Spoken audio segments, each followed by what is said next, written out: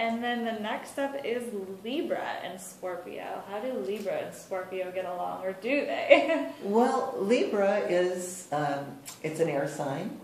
It is a sign that's often thought of when we think about romance, and we think about, Libra, the sign of Libra is the scales. Mm-hmm. Balance and beauty and harmony and relationship are important to Libra.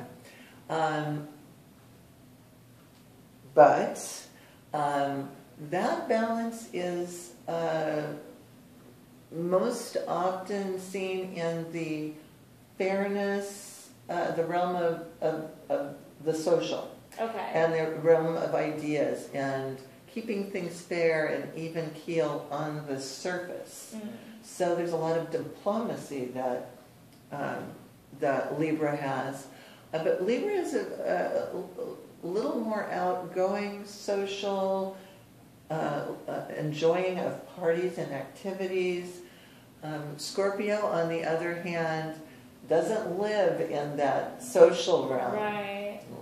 Scorpio lives in that deep psychological, really wants to know her or his partner at the deepest level.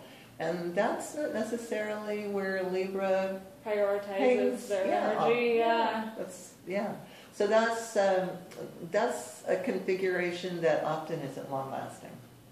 Interesting, good to know. It sounds like a lot of it comes down to more extroverted signs not getting along typically as well with this introverted, more deep, emotionally natured Scorpio. Well said. Okay. See, I'm learning a little bit along the way.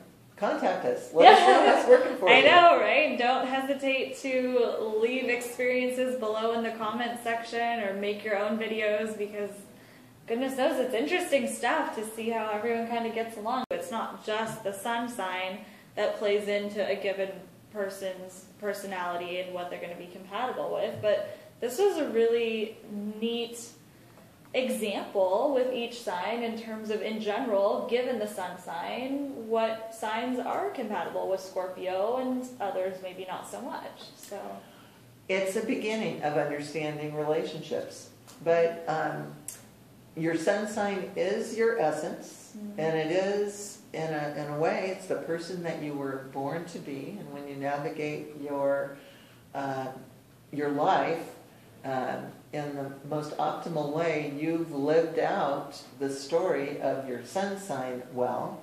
And so knowing a little bit about needs and relationships, because relationships are so vital to a full life. Right.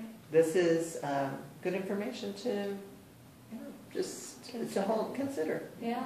Well, this is great information to consider, and thank you again for kicking it off with Scorpio and explaining a bit about the sun sign compatibilities that we've got going on. Kendall, thank you very much.